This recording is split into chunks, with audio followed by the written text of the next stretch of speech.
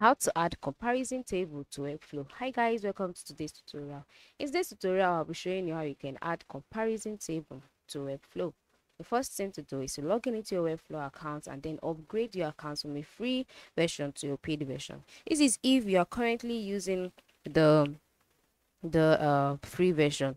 Okay, so the reason why you have to upgrade is because if you don't upgrade, you would not be able to add this feature. You won't be able to add the comparison table because this feature is only available for the paid version users on Webflow. So once you've upgraded, go ahead and select the site that you want to add the comparison table to. Once you've selected the site, you'll be directed to the designer and it might take a while to load. Just wait patiently for it to load. Then once it has loaded, you'll be taken to the site page. Now on this page, the next thing to do is to go to your web browser and then open a new tab and type in a domain name for F-site, which is www.elfsite.com. Now F-site is a site where you can get widgets such as comparison table, Google reviews, etc.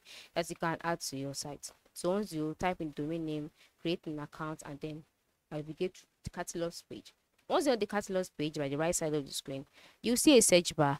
Type comparison table. If you can't get comparison table, select the pricing table. Just select pricing table.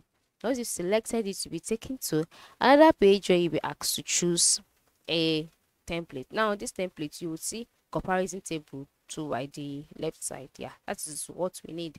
So just click on it and then click on continue with this template. So once you click on continue with this template, you'll be taken to a page where you can edit the template the way you want. You can change this to your desired choice. Okay, you can even add more columns if you want to. And then once you're done, move to the top right corner of the screen and click on publish. Then your widget has been published, and then you'll be asked to select a plan. You can just select the free plan or any plan that you can afford. Once you've selected it, your code will be created. Copy the code, then go back to your site, then move to the top left corner of the screen, click on the plus element icon, scroll down until you see advanced and move to the embed feature. Now this feature I cannot use it because I'm currently using the free version.